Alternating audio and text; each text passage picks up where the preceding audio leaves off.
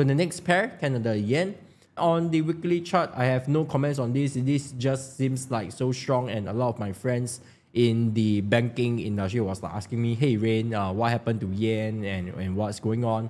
Well, then I told them that, well, there are rumors saying that Bank of Japan might be looking into intervention, and if that happens, that means we'll be getting free money on 2 rounds, right? So if you know my trading strategies, there'll be 2 trading opportunity for a big swing, right? So drop me a DM, let's talk about it, right? So anyway, daily chart, immediate shorting opportunity at 11240. You might want to wait for some form of further confirmation rather than just having a RSI divergence. So if you love what you're seeing, remember click like, follow and share, right? 4-hour chart, a better way to engage a trade, or a better way that I prefer to short the market, is a retest of this bearish shark pattern.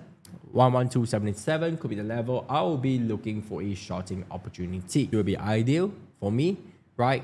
If not, a retest of resistance at 11258, right?